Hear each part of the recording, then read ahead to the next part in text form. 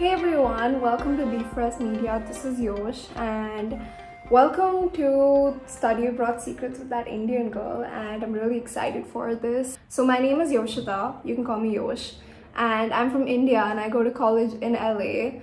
I go to FIDM, it's a fashion school in LA, and I'm pretty sure a lot of you have heard about it. So I had to leave for college when I was 17, and that too alone.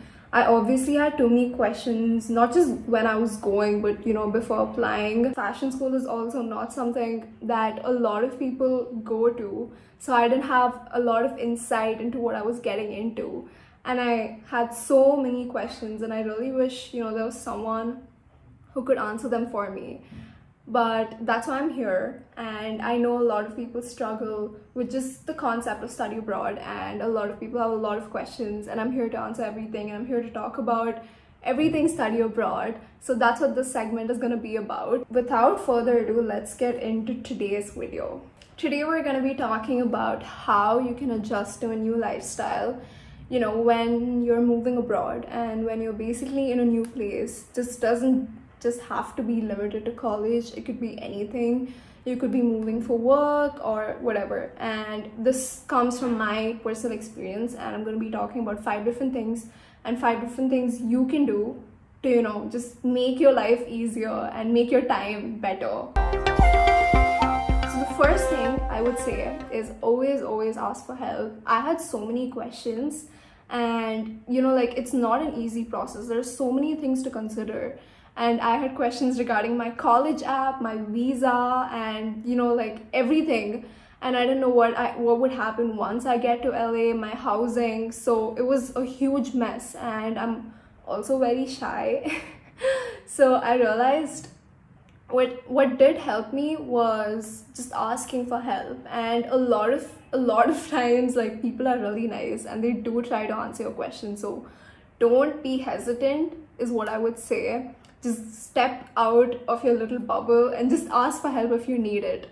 So the second thing I want to talk about is anxiety. So I worried so much about what things would be like once I get there, and I would basically not sleep, and I had a lot of anxiety related to this, and I used to overthink it a lot. And when I did go there, things were really different, and they weren't as I expected, in a good way.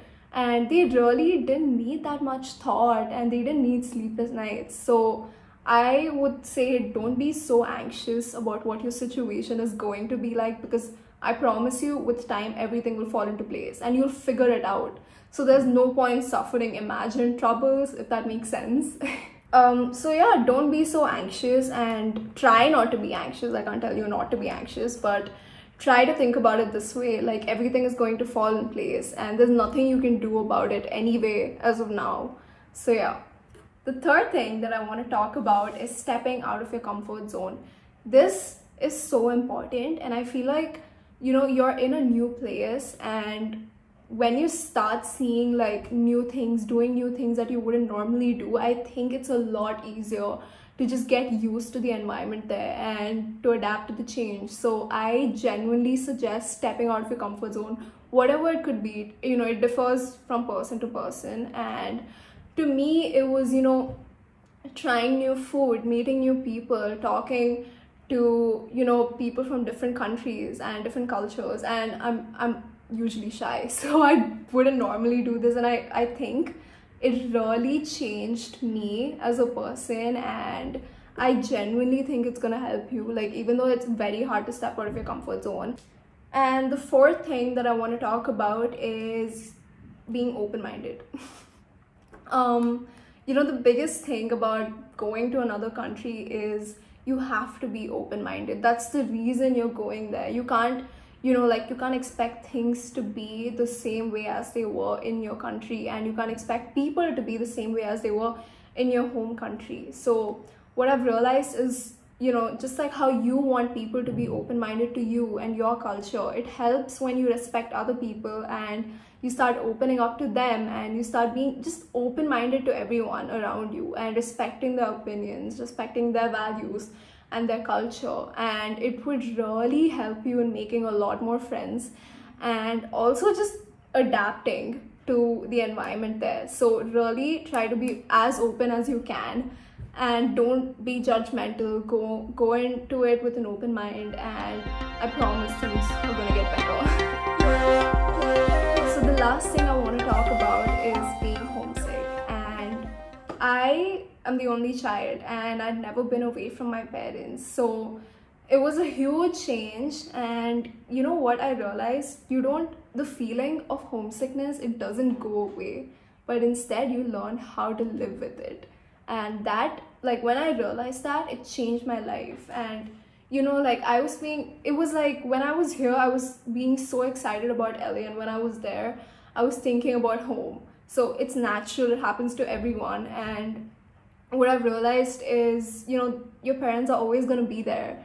So try to make the most of your time, you know, wherever you're going to college, and it's gonna be okay. You're gonna like learn how to live with the feeling of homesickness. It doesn't get that bad, it gets better with time. And honestly, just have fun and shift your focus onto other things. Shift your focus onto getting to know yourself, learning more about other people, being open, stepping out of your comfort zone, and it'll get better with time. So yeah, thank you so much for watching us today. That's all I wanted to talk about, and I'm gonna be coming up with a lot more videos, and I hope I was helpful in some way or the other. And I promise you things will get better, so don't worry too much. Just be present, focus on yourself, focus on the day, focus on what you have in front of you. And yeah, do comment down below, and also do subscribe to us, and let me know if you have any questions, and I promise I'll get back to you. So yeah, see you next time.